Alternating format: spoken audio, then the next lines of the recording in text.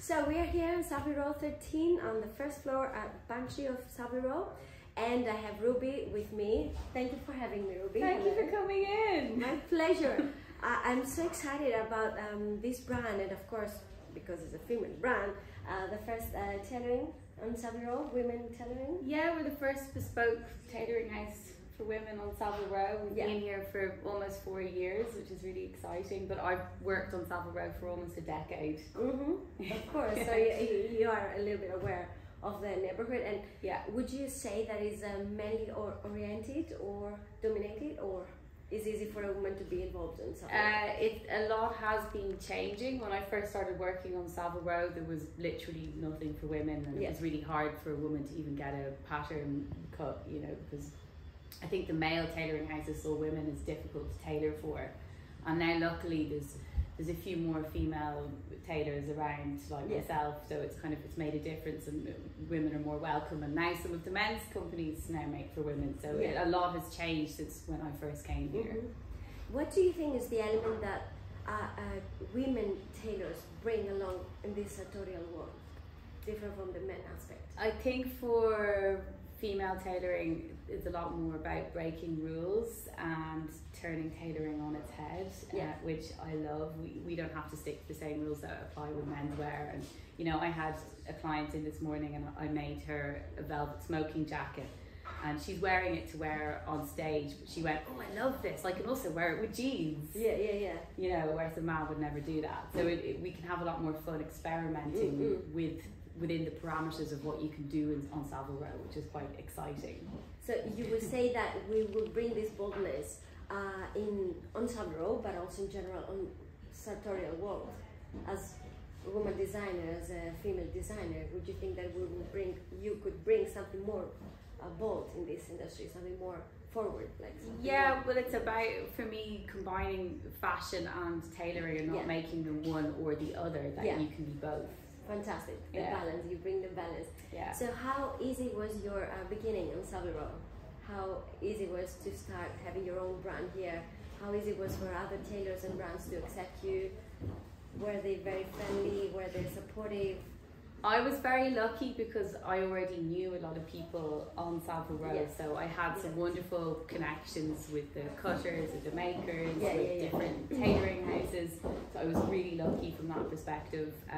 But sometimes some of the designs that I would have and the way I would use fabrics, people would go, "Ruby, you can't do that." You know, you know. I like to use silk lining in my work, as you can see here. This is your signature, let's say, touch.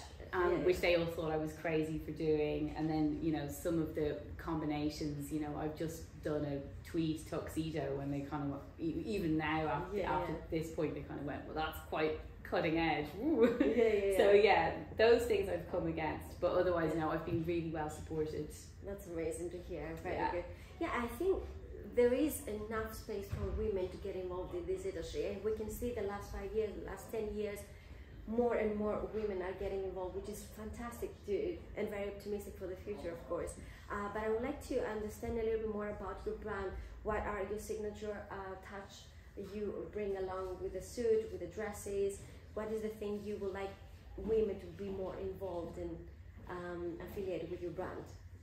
I think having a piece of clothing that fits you, I think that's the starting point for women, because we're all different shapes and sizes. I think even more so than men, we've got curves.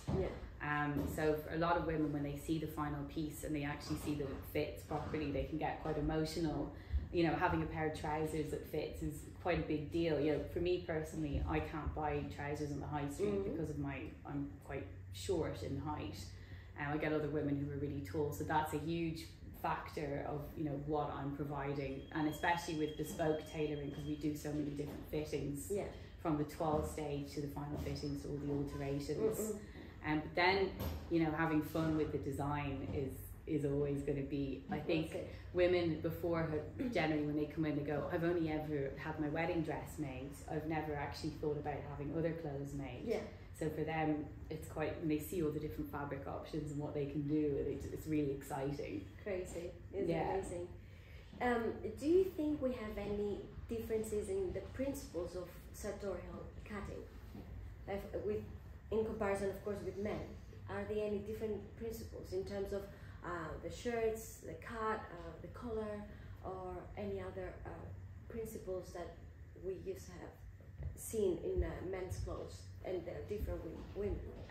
Well, yeah, our blocks, our patterns are completely different. Our construction is slightly different. We don't, for example, we don't use as much horsehair canvas inside our jackets for women, just to give it a lighter feel. So it's not as heavy here. We still use a horsehair canvas, but just on a smaller scale. So the pattern of that is changed. So the construction, yes, the pattern is different. A lighter touch. I use a lighter canvas in the waistband than you would say in a men's pair of trousers. So there are, you know, gentle things like that make a difference. I was always wondering if the tie is different in women's knot or in men's. Is it different? For the knot? No, I have a lot of clients who love wearing ties. They'll go to Drake's to buy their ties, for example, and they like wearing them in the classic menswear. And they, you know, if they want to wear a pocket square, they'll look at all the different menswear ways of doing it, because I think women also love menswear, and I think even some men are beginning to like women's wear. So exactly. So in terms of your icons, who would you like to dress from the iconic figures of Hollywood? Have you thought about it, if it's alive or not? Who's representing as the proper ambassador for Banshee? If you're talking about the past, someone like Katharine Hepburn has always been, you know, constantly on my mood board, just for her way of wearing a suit. I always thought was wonderful. In today, somebody like Phoebe Waller-Bridge, I think she's such a banshee, and I love how she wears a suit. She rocks it. Fantastic. And I'd like to know about your future plans now. I know that you did London's Fashion Week show a few days ago, and it was fantastic.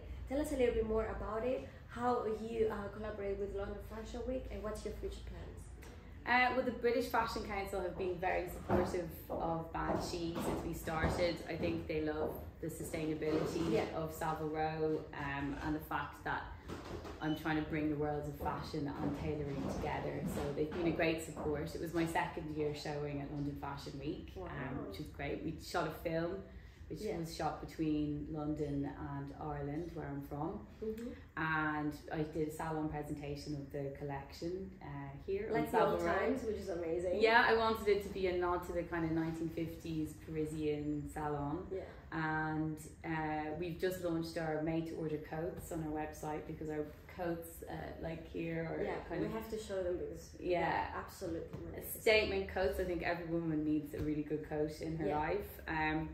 And we are about to go to America. We're doing our first trunk show in America, in New York, LA and Chicago next month, and we're doing a fashion show in the Museum of Modern Art in Chicago next month as well, on the 27th of October. News, right? So we've got a lot going on. Quite busy, keeping you busy. Very busy, yes. And are you planning to be at PT for next PT? Oh yeah, I love going to Pity. It's so much fun. Getting dressed up, seeing everybody. It's crazy. It's nice networking, seeing your familiar faces. Beautiful. So you have to be updated regarding Banshee, because she's going to be around the world having her trunk shows. And before we close this amazing interview, I would like you to tell me the 3 statement pieces that someone needs to start with Banshee.